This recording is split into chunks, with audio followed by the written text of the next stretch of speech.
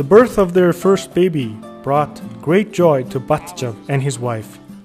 The couple are goat herders living in Mongolia's countryside. Soon after the baby was born, Mr. Batjav left home to make a claim for government maternity benefits for his wife. За би одоо эхнэрийнхээ ихийн халамжийн мөнгийг хөөцөлдөх сая өдөрөөс орж ирлээ л дээ. Манай эхнэр минь одоо сая өнгөрсөн 7 хоногт амарчсан. Тэгээд амарчхаас өмнө манай эхнэр ч одоо улсад ажиллаж байхдаа одоо нийгмийн халамжийн хураамжийг төлдөг байсан сар тухай. Тэгээд төлдөг болохоор одоо энэ жирэмсэн эхчүүд ч одоо 4 сартай тэнцэхгүй мөнгөн одоо тэтгэмжийг олгод юм. After filling in a few forms and handing over documents, Mr. Batjav got a benefits card. The process was fast and easy, but that wasn't always the case. Mongolia is one of the most sparsely populated countries in the world.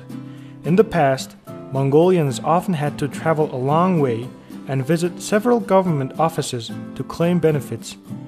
It was particularly hard for herders like Batjav, who lived in remote rural areas and had livestock that can't be left for long.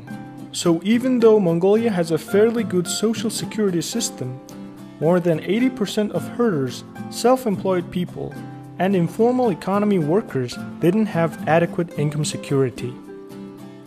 To tackle the problem, the Mongolian government introduced one-stop shops, or OSS services, in 2007. Help was given by the Swiss Agency for Development and Cooperation. The OSS gathers together a number of government ministries and offices in one venue. From there, they can offer a range of services such as social welfare, social insurance, employment, and civil registration. The scheme helps claimants access public services more quickly and efficiently. Тэгээ одоо энэ нэгцгийн үйлчлэгээ одоо нэвтэрснээр бол одоо бидний ажил төлөв их хурдан бүтэж байна. Тэгээд сэтгэл их хангалуун байна. All Mongolia's AMAGs or provinces now have OSS offices. Since first establishment in 2007 until September 2011, more than 3.8 million customers visited the one-stop shops. More than 2/3 were women. Аянгор аймгийн хувьд 2011 оноос хойш аймгийн сэдвэрийн хамгаалын газар Швейцарын хөгжлийн агентлагтай хамтран нэгдсгийн үйлчлэгээ төслийг хэрэгжүүлж ирсэн юм аа. Нэг газраас нэгдсгийн үйлчлэгээ үзүүлээд эхэлж байгаа учраас иргэд бол энийг мэддэг болсон. Бүгд тэрлөө очиод хурдан шуурхай үйлчлүүлээд өөрсдийнхөө одоо хэрэгцээтэй мэдээллийг аваад лавлгаагаа аваад бүх одоо сүлжээг энэ нэгдсгийн үйлчлэгээр аваадсан учраас бүх төрлийн үйлчлэгийг эндээс хүрэх болцоонд бүрдэж байгаа. Энэгээрээ бол одоо энэ нэгдсгийн үйлчлэгээ юмд иргэд төрөх талдаа их шуурхай, хүн сурталгүй, чирэгдэлгүй юм болж цаг зав нь хэмнэхэд бол ихэнх тус төхөмтэй ажил болж байна гэж үзэж байгаамаа.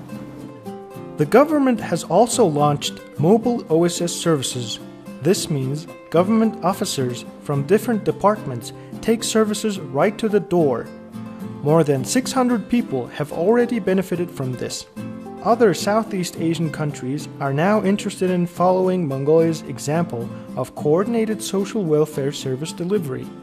To help them, the International Labour Organization, with support from the ILO Japan Multilateral Program, launched a project helping Mongolia and the ASEAN countries exchange experiences. As a result of visiting Mongolia and learning about the scheme there, the Cambodian government is piloting social service delivery mechanisms in 2 of its provinces. Indonesia will be expanding the single window approach to all its provinces. Thai representatives were particularly interested in the decentralized approach for public services, and the government is now discussing using this to improve coordination and delivery. Single window services are an important element in the successful implementation of social protection floors.